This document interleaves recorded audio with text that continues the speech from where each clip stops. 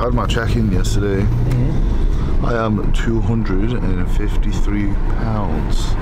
Like, I'm a couple of pounds off being the heaviest of all time. But my sleep is fucking horrendous. And every time I get to like 250, I feel so shit. I will sleep a long time, I'm still lethargic, and I feel my cognitive function just isn't there.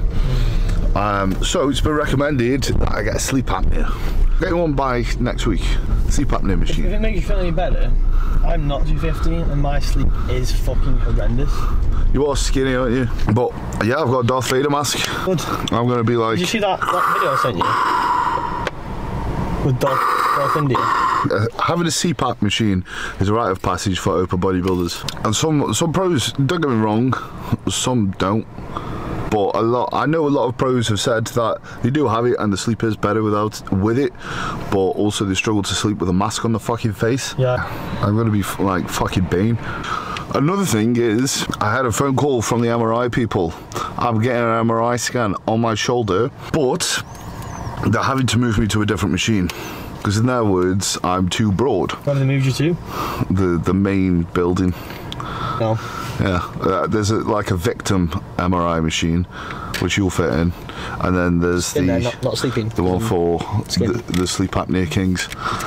People want to get fucking massive, but a lot of people aren't prepared to live through the consequences of trying to get fucking massive, and that is requiring eating a lot of fucking food until you're very fucking full, and then eating some more food, and training really fucking hard and feeling really heavy, struggling sometimes to put on your fucking shoes.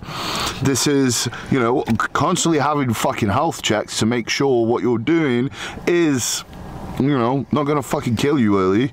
You are in a good place. Oh, cool thing is, I had my MRI results back on my heart. It was just a checkup. My heart is healthy. My health's in a good place. My bloods are in a good place. My blood pressure's in a good place. My blood glucose is in a good place. And these are the things that a lot of people won't even consider when they are going to go assisted, is having these fucking health checks, or making the effort, or paying for these health checks, because, you know, they just want to get massive and not know the consequences of that. It's not about that, bro. If you're gonna get fucking massive, do it right. Pull day today in the gymnasium of Strength in Salem. We're gonna have a fantastic pull day. I don't think we've filled one in this little series of ours. I'm gonna start off with a very interesting superset. Obviously, because of my shoulder, I can't pull down shit tons of weight, but I still need to output a lot to be able to stimulate growth. We're using an intensifier. This, for me, is going to warm up my shoulders quite nicely. Something I saw Samson Dauda do. It's essentially a pullover supersetted with a pull down. And fuck me, the pump that I get is great. And it's safe to say my lats are blown the fuck up after this, and they're very much activated, ready for the fucking workout. Might be something to check out. So we're going to do a couple of sets on this. Have a good time. Sometimes, you know, it doesn't have to be hard, heavy fucking music. Because at the end of the day, I'm trained to energy. And if I'm just feeling a certain song, I'm enjoying it, and it hits the dopamine spot, that's gonna cross over into my fucking training. It doesn't have to be in my fucking ears all the time. Sometimes it is. Sometimes it's this, that, and here in my heart. Right, I'm gonna train now. Okay. Yes!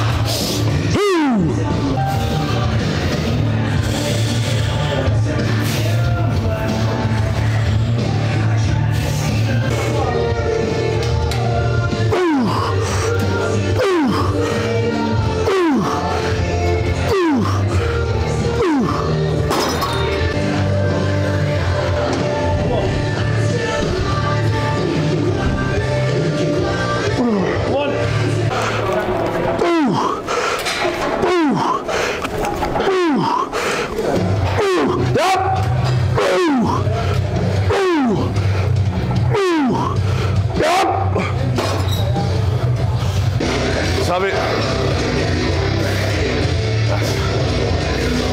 Nice. That's it. Squeeze. That's it. Drive. Good fucking lad.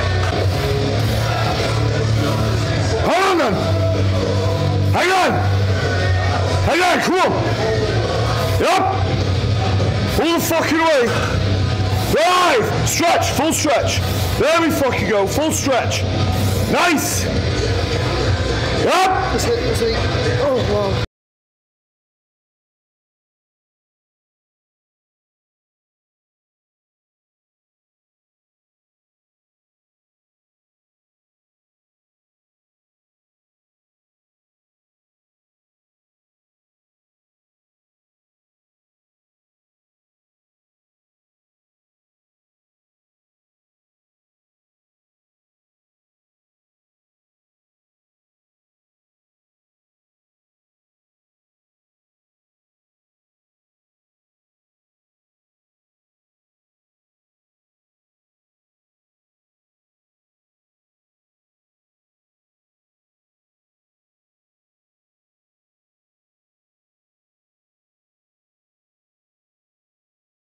A superset like this, but for me, what I'm doing is I'm basing it on how this is feeling.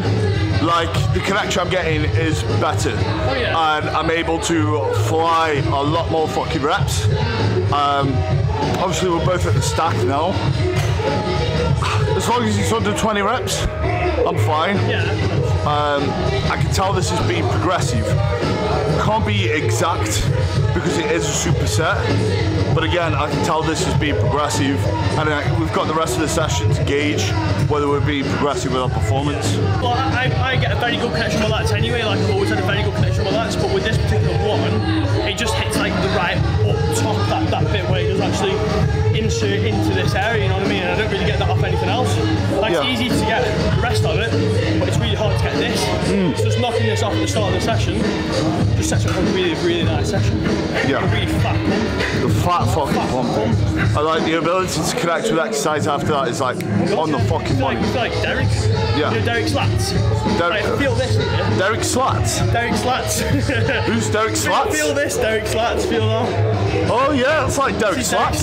We're doing a lat focus row now, and this is really going to focus and emphasize the lat thickness, the lower lat thickness, because what you got to think about when you train your back, it's pretty much the most complex part to train. There's loads of different muscle groups. A lot of people just get on any back machine without the thought of where specifically they're training, and they're going, yeah, I'm just fucking training back, you know. But if you want a full, complete back, which to be honest, it's quite a rarity, there needs to be attention to detail, there needs to be some thought behind the exercise selection and how you fucking execute it. So with this, I'm going to be trying to train my lower lats to lat focus row. And with this, I'm going to be keeping that in mind and execute it accordingly. I'm focused on getting that connection.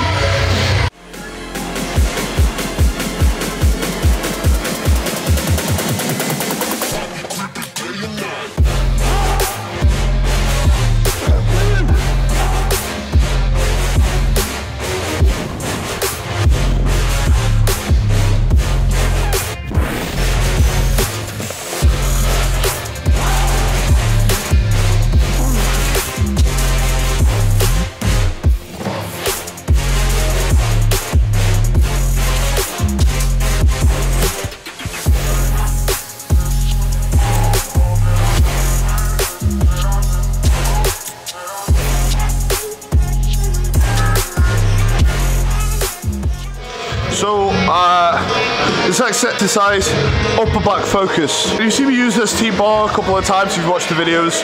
I love this because you can really adjust the D handles to get that alignment like I spoke about to hit that upper back. So what I'm focusing on is my elbows out, and then my shoulders roll forwards, so protracting the scapula and then retracting. This machine, very fucking hard.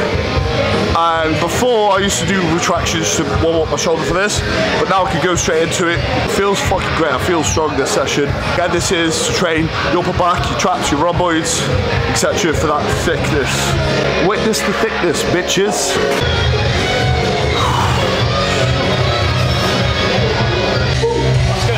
Yes!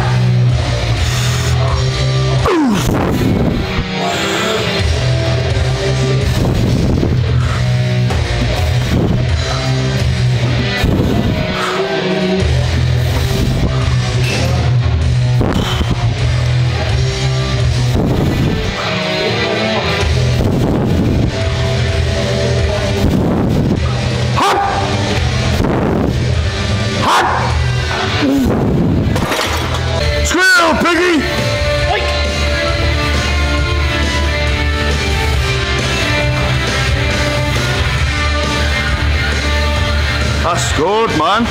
Very good. Looks fucking sick. Oh, nice.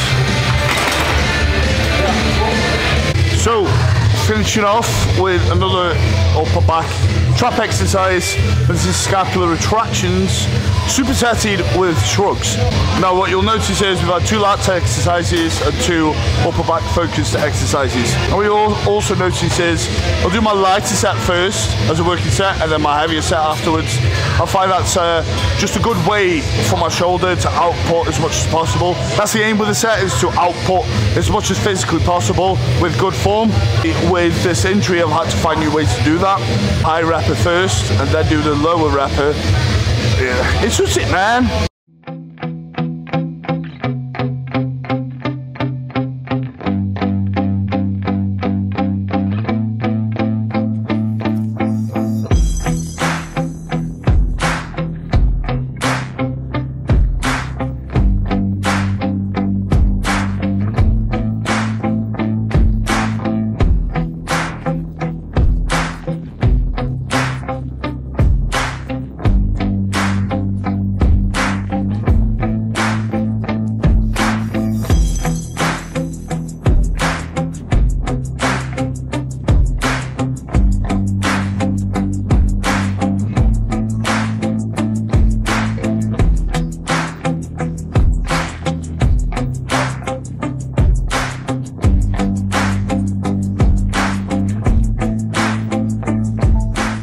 I would use like a reverse pec deck. So again, shoulder fuckery. With this, I'm able to sort of angle and align myself a little bit better around the injury. Just get a good, decent connection still. So you'll see that I'm angling it down, but I'm also going outwards. Great way to hit the rear deltoid.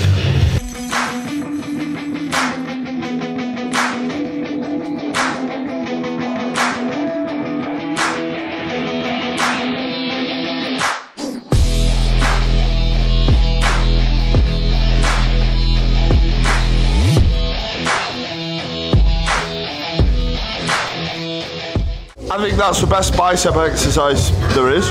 It's because I cable tension throughout, and also usually one side at a time. To be honest, if you've got the opportunity to do an exercise like that for your biceps, do it. The fucking connection is unreal.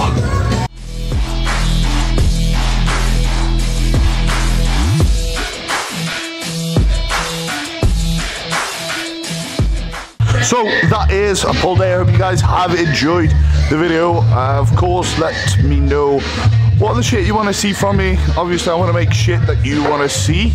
But until next time, go get those gains. I'll see you in a bit.